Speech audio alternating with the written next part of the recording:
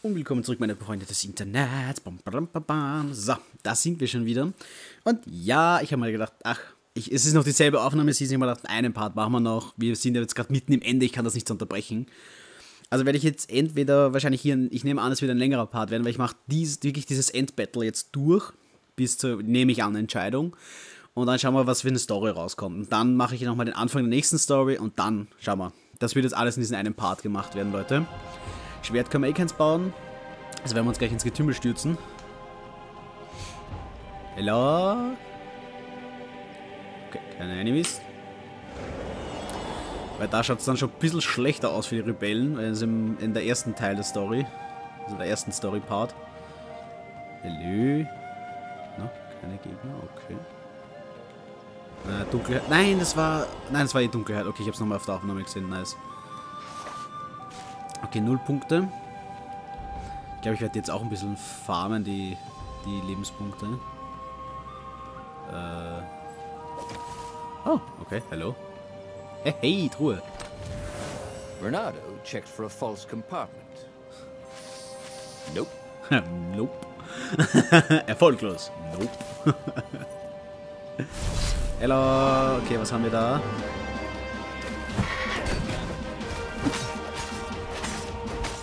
Mal her. Also dieses Anhalten der Zeit ist jetzt, ehrlich gesagt, ich hab's noch nicht gesehen, ehrlich gesagt.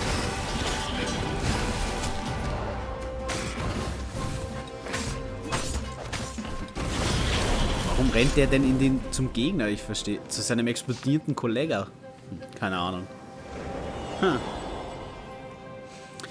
Weil es wird auch mit jedem Schritt einfach ein bisschen auch schwieriger mit den Kämpfen auch.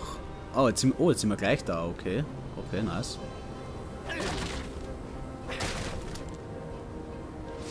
Smashing things was fun. Smashing things are fun. Okay, jetzt sind wir gleich da oben. Ist es nicht gleich die Stelle da, wo wir die Flugzeuge, also die Flieger, also die Boote aufgehalten haben zum Rüberkommen? Da zum Beispiel, wo geht's da hin? Nein, da bin ich das letzte Mal gegangen, warte. Ich will wieder zurück. Nein! Ach, Fatsch. Don't look down, he thought. Okay, die Truhe ist wieder voll. Oh, hallo.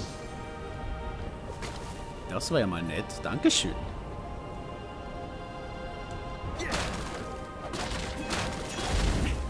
Also ja, natürlich ist die voll, weil das ja eigentlich nicht dieselbe Storyline ist. Wenn man es so bedenkt. Weil es gibt ja eigentlich an sich nur... Also ich glaube, wir kommen eh wieder zurück bei dem... Nein, da kommen wir hin. Okay, verstehe. Hello.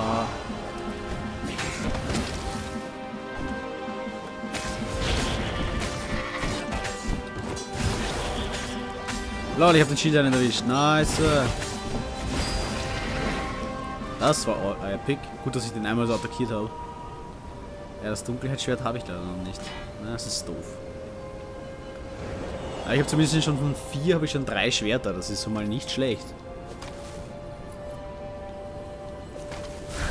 Guten Abend.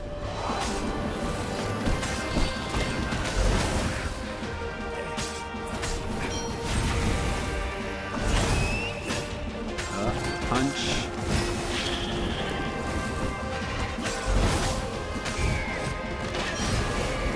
So, machen wir mal den kleinen weg. Und jetzt geht es ganz um dich. Bernardo had learned so much. It was time to turn it into something he could use. Of course we can. Da brennt's noch. Lecker. Nico. Gib that shit burning. Ah, okay, das ist die Stelle. Da ist dann schon das Ende. Okay.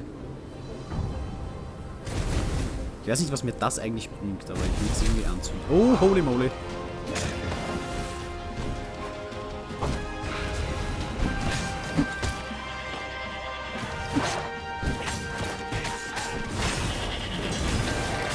Jetzt brauche ich eh nur wild draufschlagen eigentlich. Come on, nicht fair. Ja, das heilt mich bei Angriffen. Also das Schwert, muss ich zugeben, momentan ist ein bisschen mein Favorite. Weil das echt cool ist, weil wenn du ein bisschen in Health-Not bist, aktiviere deine Magie, schlag einfach drauf ein und geht schon. Ja, du musst sie eh schlagen, also. Someone had told him the odds didn't change just because you'd had a streak of good luck. His gut told him that was wrong, though. And he always listened to his gut. On the other hand, 128 chances to win, but one of them could destroy the universe. That seemed a bit serious. Maybe he could defeat the Emperor without firing the Sky Ripper. Maybe he could bluff, but with a real weapon. Like in cards, when you had 3 knaves, but you pretended you had a Fizzbin. That could work. Und es gab doch ein Schiff mit einer Truhe drauf. Ich warte auf das nächste Mal. Schauen wir mal, was das nächste drauf hat. Okay, was kommt jetzt? Es ist genau dasselbe drauf. Okay, passt. Okay, das nächste Schiff nehme ich dann. Nein, Ronaldo, da in die Richtung, genau, danke. What? No, I want that. Okay. Jetzt habe ich ihn. Nice. Ah, da. Vielleicht kann ich wirklich bluffen. Das wäre, glaube ich, das Optimum für ihn, für Ronaldo. Weil 1 zu 128. Es ist trotzdem eine Chance da, dass du es kaputt machst, das Universum. Und da muss ich echt zugeben, auch wenn es wirklich, es wird wahrscheinlich, vielleicht hat er Glück und er schießt sie ab einmal und fertig. A very clever engineer named Elon Muskrat got his start making floating platforms. Not many people knew that. Hey, live besser. Was, du teleportierst nicht weg? Nice. Mal töten.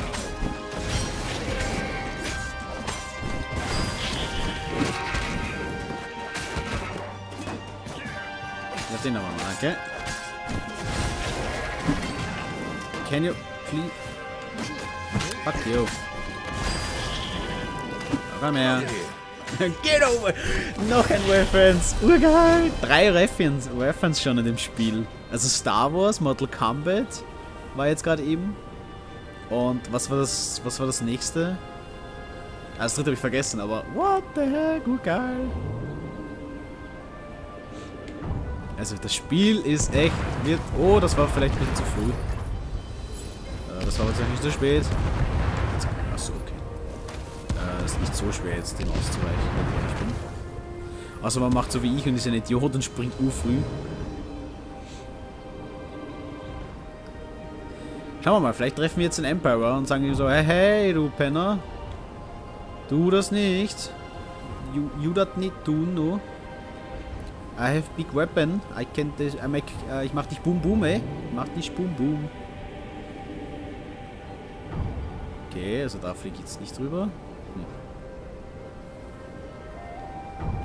Hallo? What the heck is that? Wahrscheinlich dasselbe jetzt nur mit Eis, oder? Nein, Hexenmeister können Gegner verbessern und heilen. Oh, shit.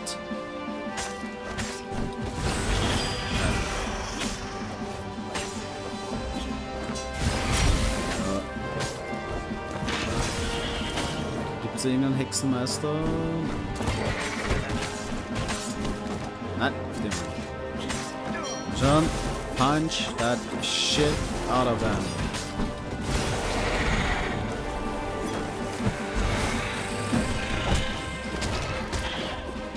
Alter, fickt euch.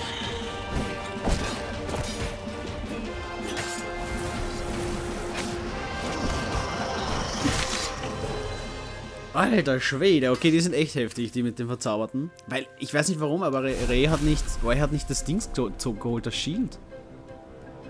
Ich spam den Hook-Button, der so, nein, nee, warum brauchst du denn ein Shield, Mann? Ich brauch kein Shield, brauchst du ein Shield? Also ich brauch das nicht. Ja, so.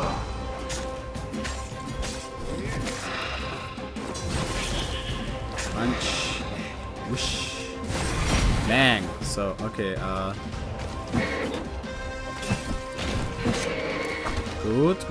Gut. Okay, kein Schilddrücken mehr.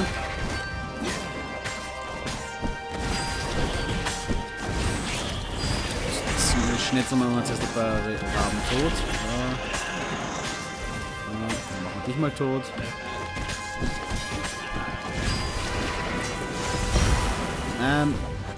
Kabui. So. Das ging doch schon mal besser, Leute, ne? Och, du Heilige. He set up the Sky Ripper and let it warm up. He would bluff if he had to. Zenobia came out, flanked by a very daunting platoon of ravens.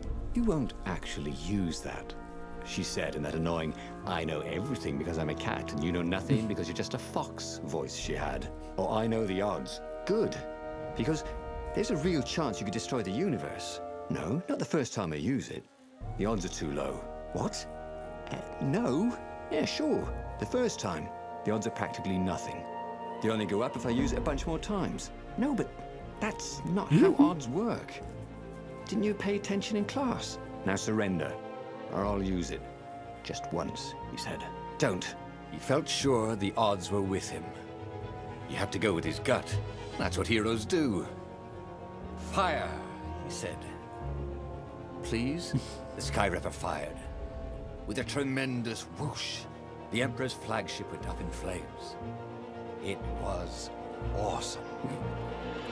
Then he noticed there was a hole in the air. Nein! A blackness, like a tear in a parchment. Wind was blowing into it, widening it. It grew larger and even larger.